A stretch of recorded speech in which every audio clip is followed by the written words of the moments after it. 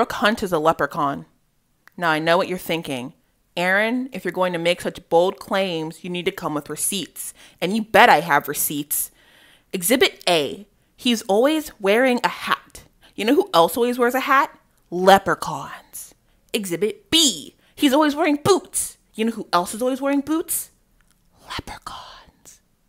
Exhibit C. And I know all of you were thinking this, but Aaron, Rook's French and leprechauns are Irish. How can he be a leprechaun? Ah, you poor fools. He had us all fooled. It's so blatantly obvious that he's faking the French. Listen, who is the #1 most beautiful creature known to our universe? Schönheit. You know what that means? It means Rook is going to do whatever he can possible to stay by that man's side. You know what Vil hates? Potatoes. What is Ireland known for? Potatoes.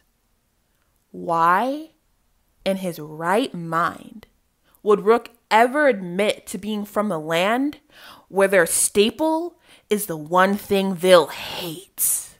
Rook is a leprechaun. You can try to fight me on this, but you can't because it's a fact. It's so obvious this is exactly what Yana Toboso intended. This is editing, Aaron. What you just heard was just me having a dumb thought. And I went, wait a minute. I'm pretty sure Ireland actually isn't known for potatoes. Using my Italian knowledge. So I couldn't Google. And it's like, oh yeah, Ireland.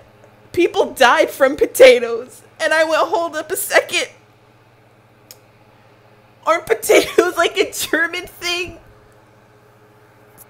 Potatoes are a German staple. So I think I just uncovered that Vil has internalized germophobia. Germophobia? Germanphobia? Germaphobe. He hates himself. There we go. Vil hates himself.